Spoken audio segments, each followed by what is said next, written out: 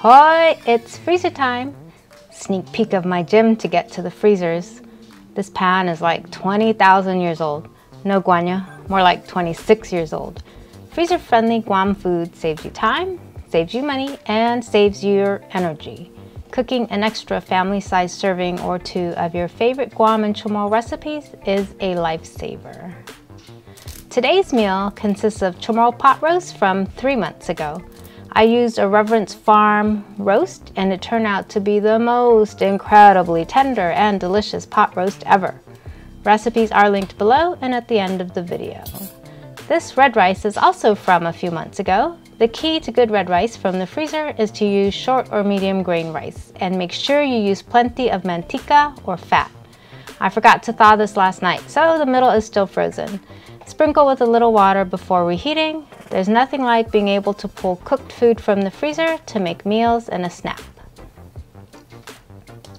Next up is GOLLAI APPAN agate from a month ago. I love having a handy recipe that makes use of overripe cooking bananas.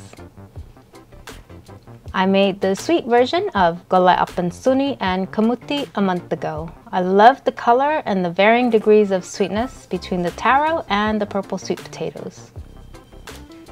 This eggplant FINA'DENNE was frozen a week ago.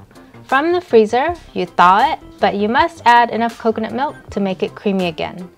Taste and sprinkle in more salt if you need to. I love that this Chamorro eggplant dish freezes so well. I can make plenty and have plenty for later. No, pickled papaya wasn't frozen. It's not something I freeze, but my husband loves this stuff. Again, all recipes are linked below.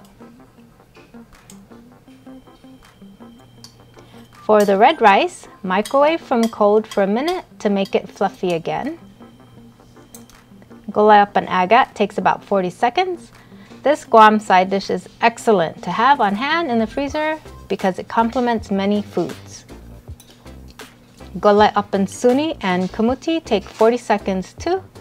Coconut milk makes everything delish, and coconut milk rich dishes freeze beautifully. The Chamorro pot roast was somewhat frozen because I thawed it this morning instead of last night. I used the defrost function for 3 minutes, then heat on high for 30 seconds. It came out great. I found that when I freeze and thaw cooked meats, they come out more tender. Man, this is gonna be so good, but it's my husband's meal because I'm fasting today. Lucky dude. Roskette will be for his dessert.